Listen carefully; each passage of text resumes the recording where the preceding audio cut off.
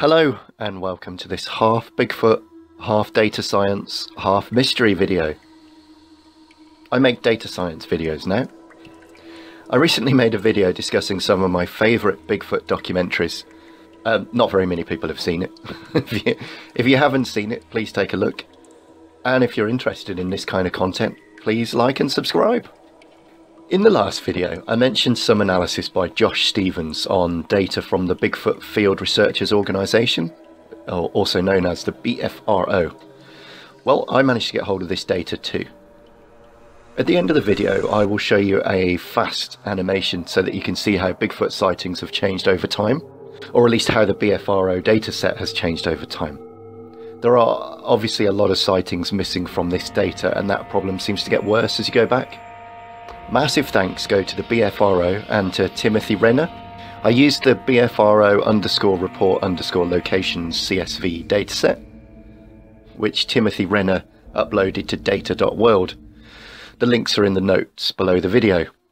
The data was collected 25th of October 2017, so 2017 data is incomplete. A lot of sightings are reported later, so 2017 looks really thin at the moment. The actuaries among you may have ways to project 2017 to ultimate, and if you do, please comment below. So first, a bit about the approach I used. In my previous job, we used R to present geographic data in a slightly different way, usually to show frequency or severity by area. This would involve colouring in postcodes or districts, also known as zip codes. For the Bigfoot map, I had to show sightings as a dot, so I got some new skills. I started with the Milano tutorial from Max Marchi, which is linked below. By the time I'd finished that tutorial, I had a Google map in R showing airport locations in Europe. Almost everything in that output was wrong for me, but it was a great place to start. All I had to do was shift the map so that the USA was in the centre and replace the flight data with Bigfoot observations, which makes it sound almost too easy. This is a great example of a typical programming problem. I started out knowing how to use R, but not really knowing how to do any of this. Initially, I worked with the BFRO website, and you won't believe this. I manually attempted to convert their free-form text descriptions into precise geographical coordinates. Although this was really fascinating, it was clear that it was going to take me the rest of the year. All of the reports from one town ended up as one dot on the big map anyway. So getting more efficient, I found a lookup from town to latitude longitude so that I could just put the nearest town in the raw data and then let R work out the coordinates. Then I realised that I'm too lazy to even do that. So I went searching for the raw data and found it on data.world. Thanks again to Timothy Renner. I need to explain what the dot size means. Bigfoot sightings are categorised as A, B or C. The biggest dots are always category A, smaller dots are Bs and Cs.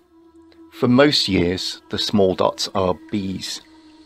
So what are these classifications all about? Class A.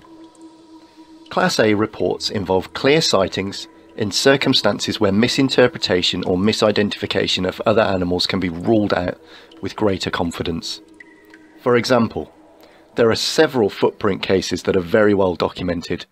These are considered Class A reports because misidentification of common animals can be confidently ruled out, thus the potential for misinterpretation is very low. Class B. Incidents where a possible Sasquatch was observed at a great distance or in poor lighting conditions, and incidents in any other circumstances that did not afford a clear view of the subject are considered Class B reports.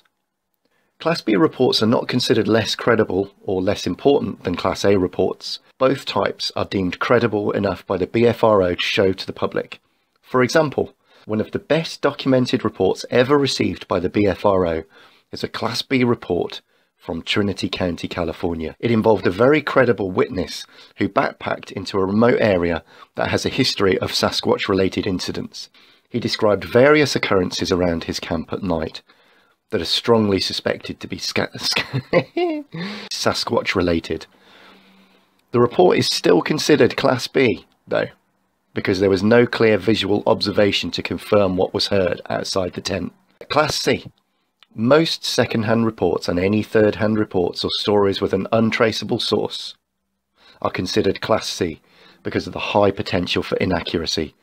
Those reports are kept in BFRO archives but are rarely listed publicly in the database. The exceptions are for published or locally documented incidents from before 1958, before the word Bigfoot entered the American vocabulary, and sightings mentioned in non-tabloid newspapers or magazines.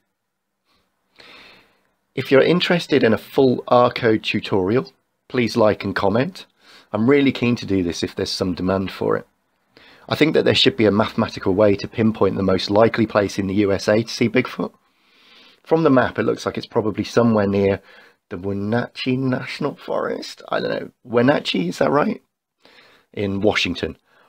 I know I'm not from around there. If you are, please comment below with your experiences. And if you have a great idea about how to mathematically pinpoint the highest probability, please comment, please like and subscribe. Thanks for watching the video.